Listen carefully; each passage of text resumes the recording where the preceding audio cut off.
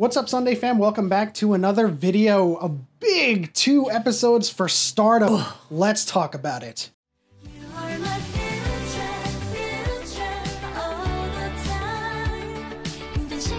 A huge bomb drops at the end of episode 9. The main attraction, right? The revelation. She found out, and I kept on like thinking in my head how it would play out, and like I thought, hey, maybe Do-san's gonna tell her he's gonna make it on time, because they had both set out just to tell Dal Mi the truth of the situation, of course. And I was like, please let Do-san make it on time, make him tell her the truth first, but it just didn't play out that way.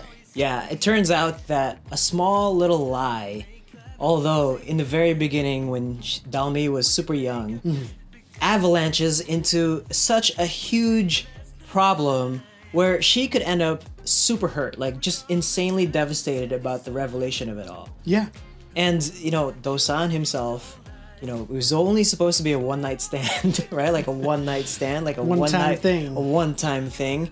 It just kind of transforms into something it just snowballs and avalanches, and at the end of the day, just don't hurt Suzy. Like, that whole sequence of events just made me tear up, and I was just like, ugh. So much crying.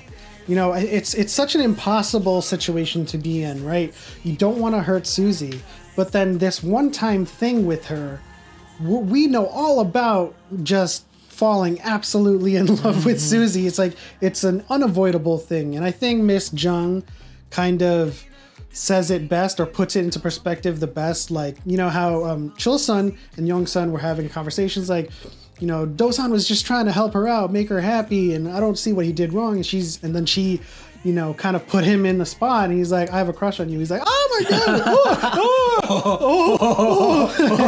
god. And he got fooled, and she said, I was just lying to make you happy. And then they were like, oh, that's right. She totally put it in perspective in terms of what was so wrong about it, right? Like, it's like, hey, Do-san did his best to, like, you know, the guys, they're brothers, they're gonna be like together forever and all of that stuff, but like, that was really wrong, like what Do-san actually did.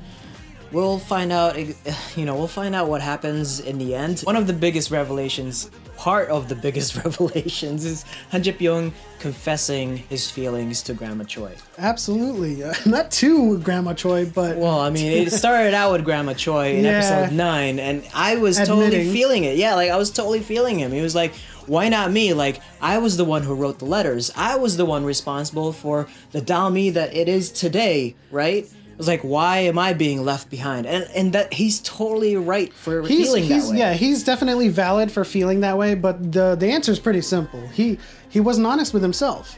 And so when you're gonna say, I don't have feelings for her, I'm not really invested in this, you know, I'm just trying to help out Miss Choi because I'm indebted to her, and then you just like, it creeps up on you, and then you're like, oh my gosh, she's suddenly with someone else. Why am I being left behind? Because you weren't honest with your feelings. And on top of that, you know, in response to her finding out, he meets her at this bibimbap place. They have some noodles. He's mixing it up, and he's like, I like you, by the way. I'm just being honest. He was just like so nonchalant about it. So that's why, like, for me, like, when I'm watching this show, I'm just like, I'm so rooting for Han Ji-pyong. But then at the same time, I was like, dude, you'll be fine. You might have these feelings now that you're in love for the first time in your life, maybe, but like, you're rich, you're successful, you got everything going on in your life. Like, this could be just selfish reasons of why you're doing that. Obviously, it's not, because he tried to do the honorable thing when he sent the text message to Grandma Choi.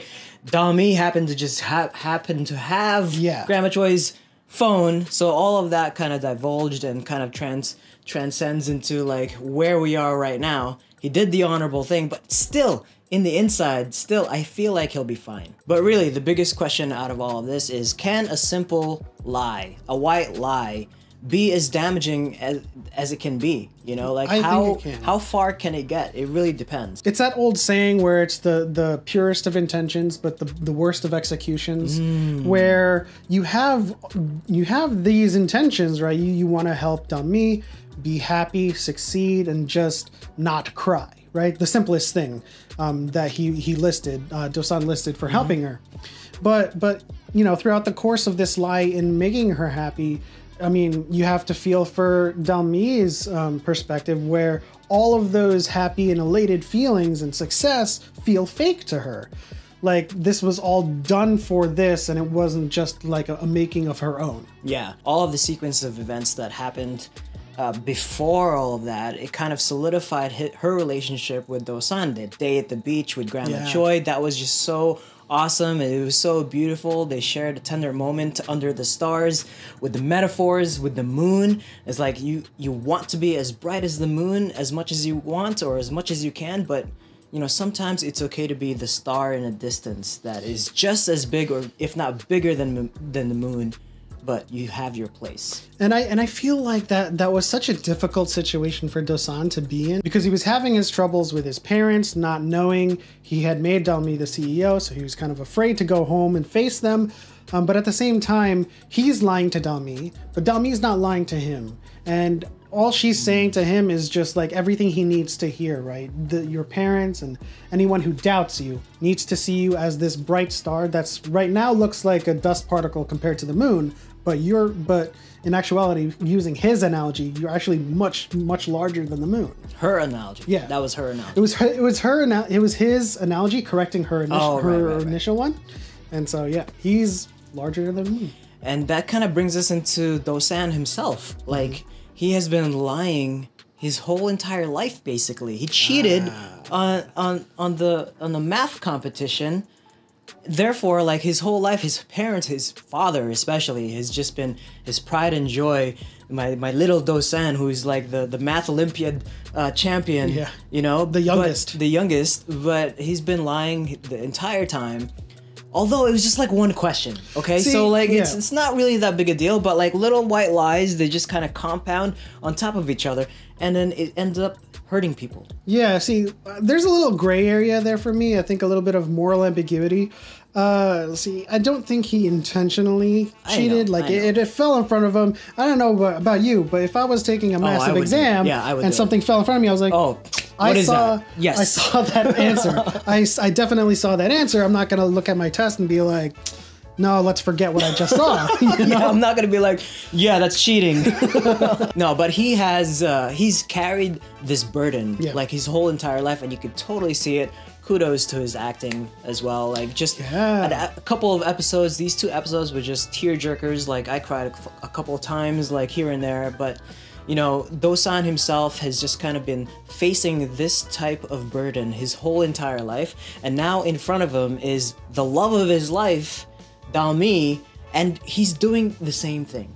Yeah, Dal Mi is, as he puts it, or I don't know if he intentionally put it that way for Dal Mi, but that's how I took it when he said, I made a wrong turn into fireworks. And I think whether he was talking about his, you know, entry into Sandbox and making Dal Mi the CEO, and finally everything is moving for him in his career, I also think that means that he made like a really bad choice to just partake in this charade, and he fell in love. He ran into fireworks, and now he just doesn't know what to do, because like she's valid in her feelings, and he's valid because obviously his feelings are real and nothing is fake, but it's just this veil of inauthenticity because it's based on that lie. And on top of all of this stressful stuff that they have to deal with, this love triangle, the lie is just, they have to prepare for this demo day, right? They still got to go to work in the morning, you know? How do you deal with that stuff? Being awkward, losing your confidence, being confused about feelings for 2 people. But wait, hold on. I want to ask you guys if you've ever fallen in love if you've had a relationship at work and seeing how uncomfortable and awkward that might be showing up the next day. Leave it in the comment section below. I know it's a little bit a personal question, but that is how you relate to it. Use fake names. So preparing for this demo day, you got to go to work the next day after you've had this huge revelation. You've got to, stay professional. But of course, Dal Mi has lost her confidence. She's getting nervous, and she's kind of like trembling at this. She's on a tightrope. Yeah, she's on a tightrope, as she says.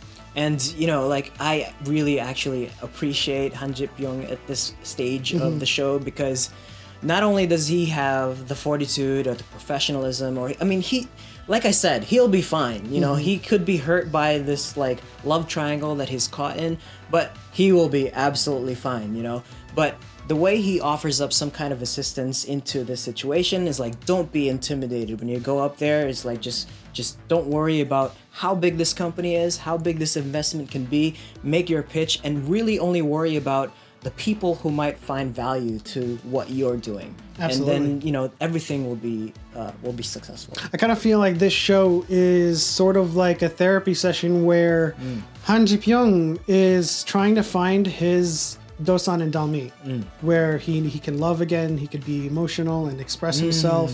And Do-san and Dal Mi are trying to find their Han Ji-pyong. They're trying to find their confidence, their bravado, and their willingness to just go out there and do what needs to be done to make their dreams come true. Wow, that was just mind-blowing right there. That was so good. It was just like which do you choose? You have to have both in order to succeed in life. You have to have enough empathy in life to have care and love with the people around you, but you also need to be strong enough and have the will to forge on into a really, really competitive field, which is tech. And that was just like, oh, that was amazing. Quick question before we move on to this final thing. Who does she choose? Well, I just want to touch on like, Do-san. Well, who do you blame for all of this, right? Like, do you blame Grandma Choi? Do you blame Do-san for like making it into even bigger than it was? Or do you blame Han Ji-pyong because of the letters that he wrote? So bias warning. I would blame Miss Choi for starting the thing, and then I would blame Han Ji-pyong for doing the thing, and then I would blame Do-san for contributing to the thing. But at the same time, Do-san didn't actually want to do this, and he was kind of dragged into it. But he read her letters. He fell in love, like semi, you know, to a degree, just off of those words. And then he chose to do it, you know, without any payment. You know, he kind of went on his own. Yeah. And so, like, I think when we're kind of apples to oranges here, or apples to apples, like, Do-san is the lesser culprit compared to the other ones. She's gonna choose Do-san. No, I mean, I agree with you. I think she will eventually choose Do-san, but if there's anybody to blame, I don't think there's anybody to blame here. I think it's just life. Yeah. Like, Grandma Choi decided to do something, to do the thing, and then Han Ji-pyong decided to contribute to the thing, and then Do-san, you know, added to the thing, right? But like all of those things, all of those ingredients combined is what made Dal Mi who she is. That's to be true. Quite frank. Yes. It's her North Star. Whether she was down or she was lacking confidence, she needed some kind of sign in her life to move on. This was her North Star. And she asked in the episode what, like, if everything was fake. It might have been a white lie. It might have been a lie that kind of turned to something bigger, but I don't think any of it was fake. You know, Yeah. it turned her, like, she's more powerful, she's more beautiful, she's more, like, empowered, like, independent, strong woman that she She's is. a CEO with the product that people desire. And, you know, as much as you can say everything is based on a lie, you can't lie that, you know, you got into Sandbox based on your own credentials and your own merit. It's what made her who she is today, and the person that she fell in love with might have been the person from 15 years ago, but it's Do-san. Like, looking forward, looking at the person in front of you, it's Do-san. Yeah, I mean, it's a literal incarnation. As much as I want Han Ji-pyong as much as to, you want Hanji, you know, but he'll be fine. He'll be fine. Yeah, it's a literal incarnation of this. Like, you are an amalgamation of all of your experiences in life, good, bad, and ugly. Well, speaking of choices, I think Chol-san and Miss Jung is about to Be a couple. be a couple. Are you shipping that yet? Because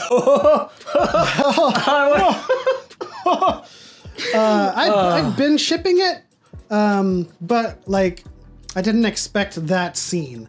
So you know, I shipped this couple because it's an awkward couple, and clearly one was avoiding and one was chasing. Right? Chul-sun was chasing, and Miss Jung was just like, "Ew, get away from me."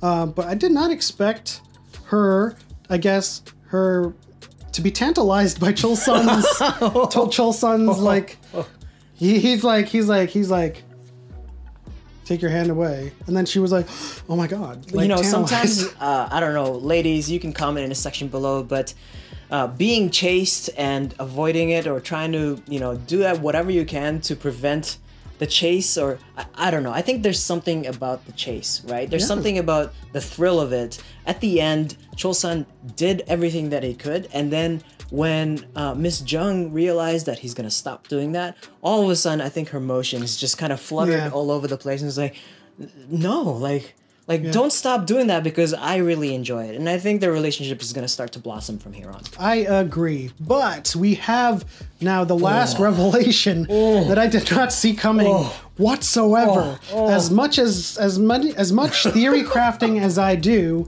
with Star Wars, Marvel, and all kinds of other fantasy stuff, I did not theory craft Yong-san to be the brother that wants his revenge from Sandbox, in particularly from Han Ji-pyong. Like, now we know it's not just Miss Yoon or Sandbox or any kind of like entity that caused his brother's death. Han Ji-pyong had a direct impact, whether it was hearing his pitch and just being really, really harsh about it. Like, how is this gonna play out? You know, we were kind of just like, it was like left in the background. There was a small tease in like episode 5 or something like that, or one of those earlier episodes. I don't remember, but we were like, who is this person? Who is like the person that's trying to seek for revenge in one of those wall of dreams in Sandbox, right? And like, there was no possible way that we could even theorize that it's Yong-san. Yeah, I mean, the person they were teasing, right? All like brooding. We should have just been like, well, of course. I mean, I wanted to, but like it hit me. I mean, he was watching as I was watching. I was just like, oh my God, I did not. Oh my God, I did not see that coming. Like Yong-san, he's an awesome dude, man. He's very helpful. He's very bright and happy and joyful. I mean, they had that time where they got into that argument at the beginning of the startup stage, but, you know, they all came back. But the tease that they showed with this guy that wants revenge, he was brooding, he was lurking in the shadows, his hoodie's up. You can't possibly put 2 + 2 = 4. It's Yong-san. Yeah. I mean, it's now, like, what do you guys think about this? Like, how does this play out? I mean, I think Miss Yoon should have revealed the name to Han Ji-pyong, in, you know, just because she found out. She found out, it was reported to her, and so she should have actually done the good, you know, honorable thing and warned him.